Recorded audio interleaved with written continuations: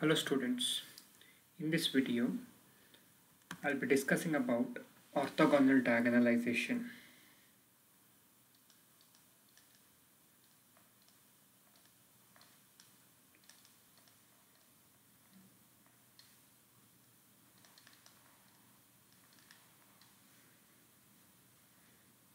In the previous video we saw that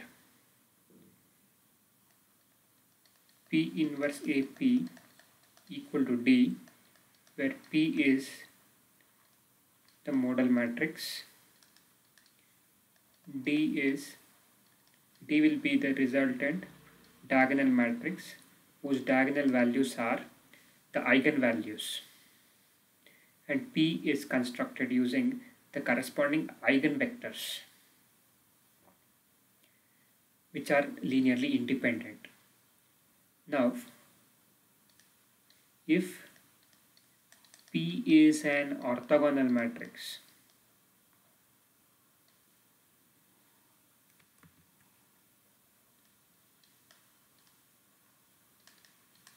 then P inverse equal to P transpose. In such a case, P transpose AP will be equal to the diagonal matrix D.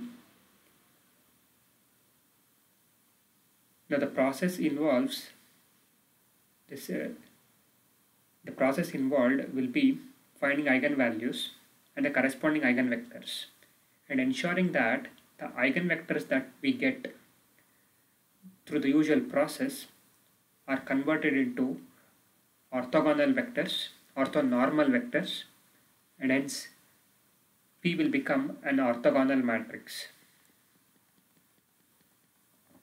To illustrate this, I have chosen the example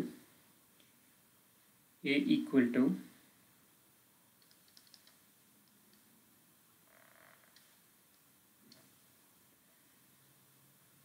1, 1, 3, 1, 5, 1, 3, 1, 1.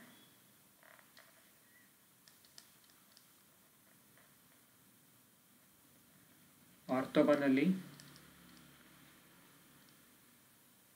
diagonalize the matrix. Now we see that A is a symmetric matrix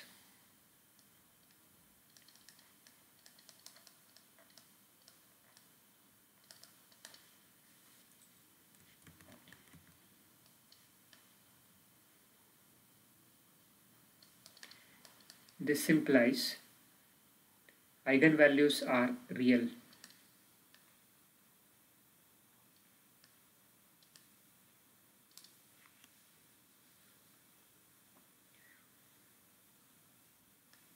Now determinant A minus lambda I equal to 0. This implies minus lambda cube plus trace of A into lambda squared minus sum of the principal minors into lambda plus determinant A equal to 0. So we get minus lambda cube plus 7 lambda squared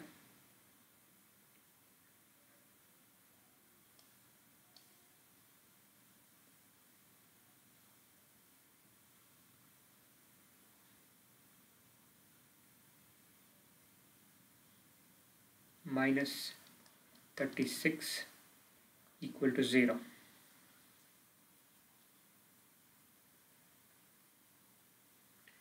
So lambda equal to minus 2, 3 and 6.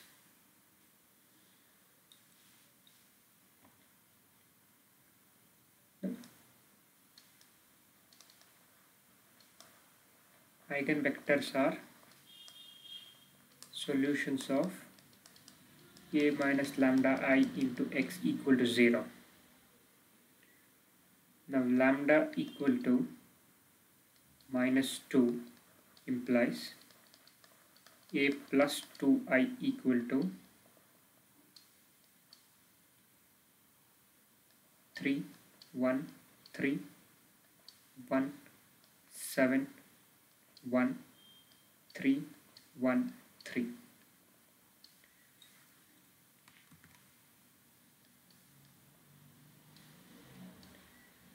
Now this, when we apply row transformation to get it to the echelon form, we get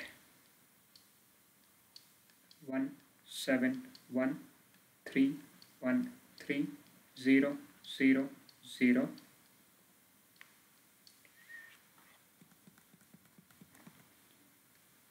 So a plus 2i will be similar to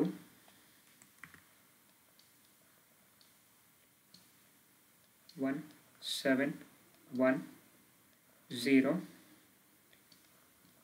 minus 20 0 0 0 0. So a plus 2i into x equal to 0 implies x plus 7y plus z equal to 0 minus 20y equal to 0. So we get y equal to 0. Z equal to k implies x equal to minus k. So we have x equal to minus k 0 k, that is k into minus 1 0 1.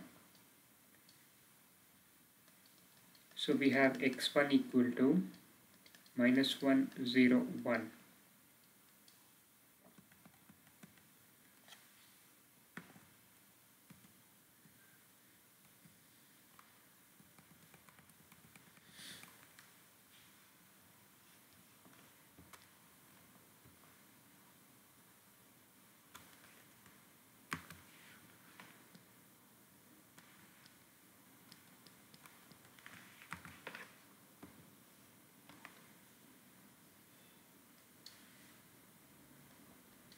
Now lambda equal to 3.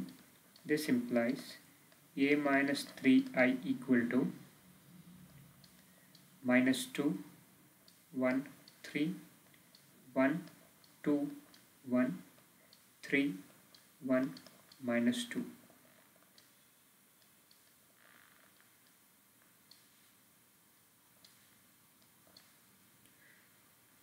Now even though the three rows appear to be independent, the fact that determinant a minus 3i is equal to 0 implies this matrix will be similar to 1 2 1 minus 2 1 3 0 0 0.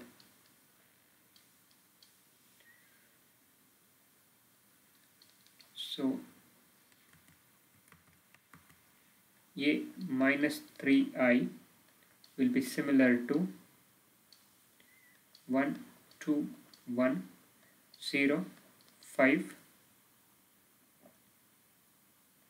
5 0 0 and 0. A minus 3i into x equal to 0. This implies x plus 2y plus z equal to 0, 5y plus 5z equal to 0. Z equal to k implies y equal to minus k. This implies x minus 2k plus k is 0. So x equal to k. So x will be k minus k, k, that is k into 1 minus 1 1. So x2 equal to 1 minus 1 1.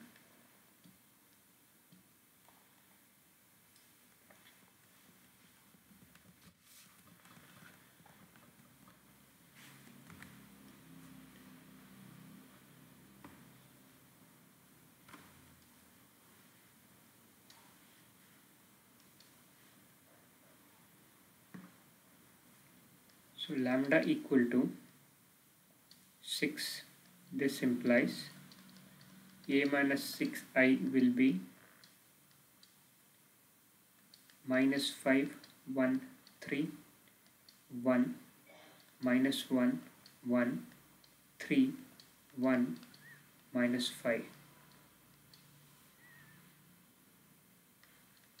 So again, a minus 5, 6i will be 1, minus 1, 1, minus 1, minus 5, 1, 3, 0, 0, 0. So we have 1, minus 1, 1, 0, minus 4, 8, 0, 0, 0.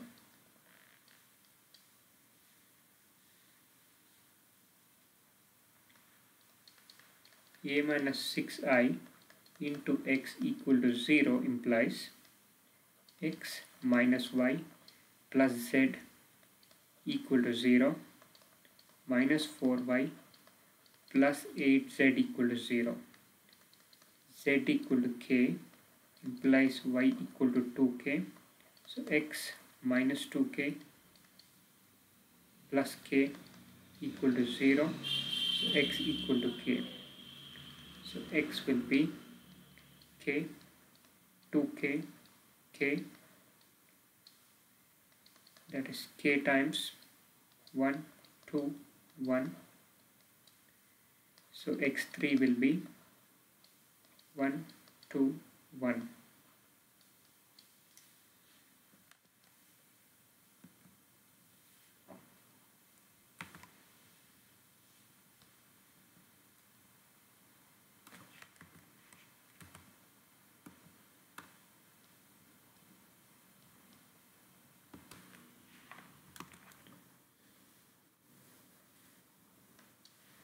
So we have the matrix A. For lambda equal to minus 2, we have the vector x1. Lambda equal to 3, we have vector x2. Lambda equal to 6, we have vector x3. Now we require P to be orthogonal matrix.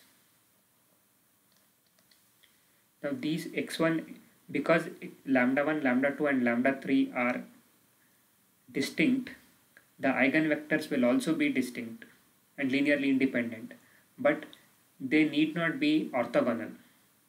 So the first step is to check if they are orthogonal, and if they are not orthogonal, convert them to orthogonal vectors.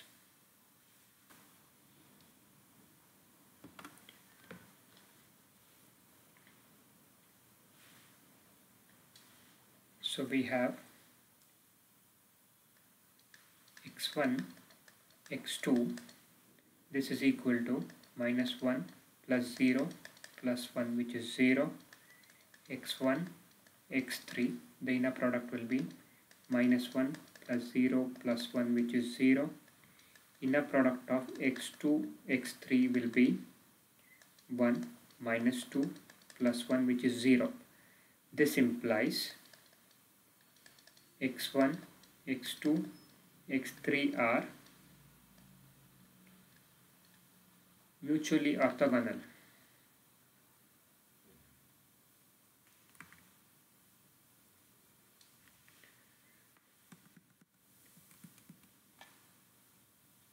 Now P is orthogonal. This implies columns of P are orthonormal. x1, x2 and x3 are orthogonal, so we convert them to orthonormal vectors by normalizing each of the vectors. Now x1 equal to minus 1, 0, 1. So inner product of x1 with x1 equal to This implies norm of x1 equal to root 2.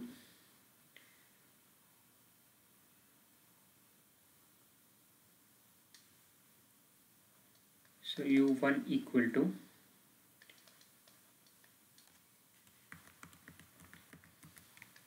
x1 by norm of x1, which is minus 1 by root 2, 0, 1 by root 2.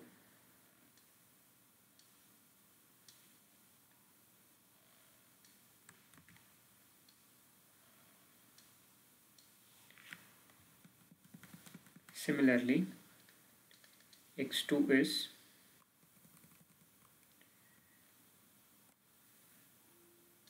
one minus 1, 1. So inner product of x2 with x2 is 1 plus 1 plus 1, which is 3. This implies norm of x2 is square root of 3. u2 is x2 by norm of x2, which is 1 by root 3 minus 1 by root 3, 1 by root 3.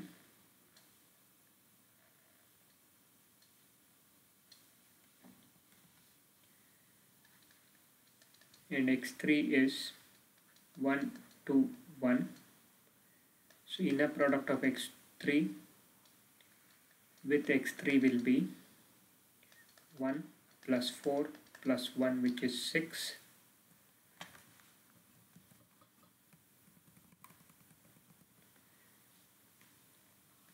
Norm of x3 is root 6. Therefore, u3, which is x3 over norm of x3, equal to 1 by root 6, 2 by root 6, 1 by root 6.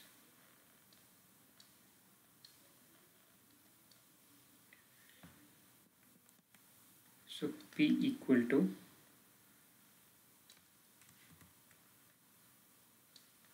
u1, u2, u3, that is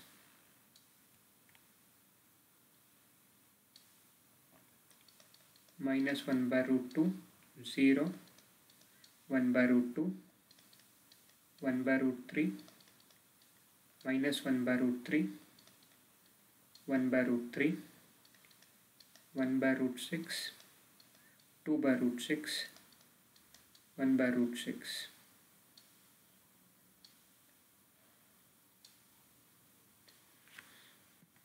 One can verify that since columns of P are orthonormal, P will be an orthogonal matrix. Therefore, P inverse AP is P transpose, and so P transpose AP equal to minus 2, 3 and 6. The remaining elements are zeros.